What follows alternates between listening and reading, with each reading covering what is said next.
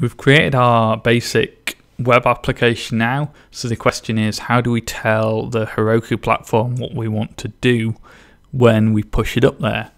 And the answer is we use what's called a Procfile, which is just some Heroku magic that lets us tell it what to do.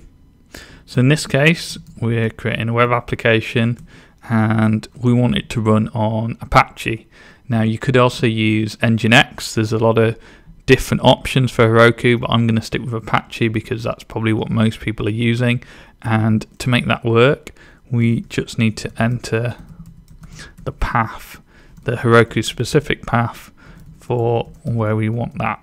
And it's this, it's web:/bin/Heroku-php-Apache2. And there's no kind of secret to that, it's just some Heroku magic, shall we say. And we want to save this as Procfile. That's it, no extension, just in the root of our project. Hit save on that.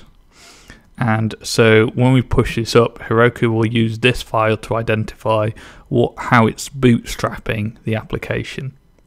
So we've now got everything in place and we can start looking about pushing it up.